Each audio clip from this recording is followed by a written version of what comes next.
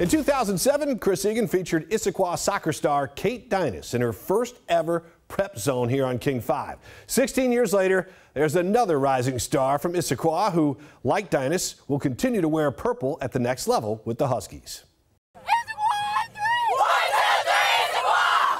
Since 2004, the Issaquah girls soccer team has won 5 state championships and have been in the title game 11 times. Come in with the mindset every season that we're going to be competing for a state championship by the end of the year. It's just a magical place to be. It's really special. The passion when we step on the field, I think, is just unmatched from anywhere else. Senior captain Maggie Dutra will go down as one of the best players in school history.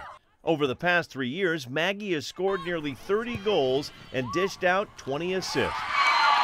Well, I love playing with my teammates and like the adrenaline when I step on the field, and just being out there is just so much fun. SB Live Sports just named Dutra as one of the top 20 players in the country. Next year, she'll play at Washington.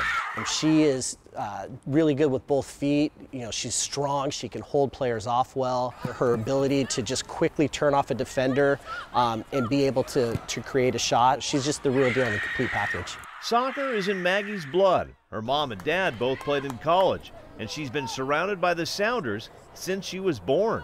I watch so much, so it's like since a young age, it's helped me like with like my quote-unquote soccer smarts. But yeah, it's been like such a cool like being able to experience that like and just seeing pro athlete. Maggie's dad has been the Sounders goalkeepers coach since 2006.